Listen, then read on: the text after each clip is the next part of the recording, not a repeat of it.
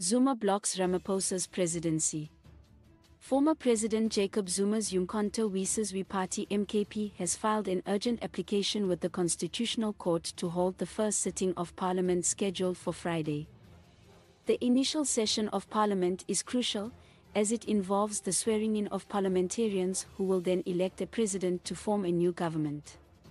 MKP is taking Chief Justice Raymond Zondo, Parliament Secretary Zolile George, and others to the Constitutional Court, asserting that the first sitting will lack a quorum without its members present at the swearing-in.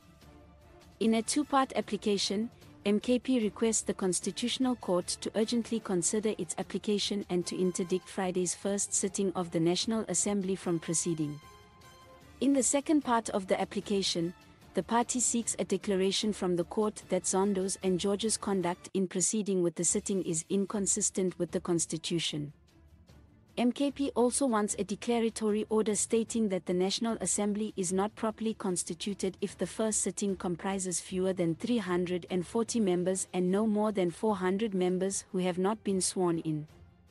Additionally, the party wants the Apex Court to annul the Electoral Commission of South Africa's IEC declaration of the elections as free and fair and to mandate President Cyril Ramaphosa to call for another election.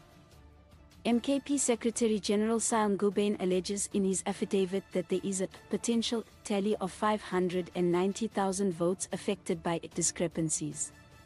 Nguyen contends that the matter will ultimately reach the Electoral Court, and thus, a new president cannot be elected before the issue is resolved.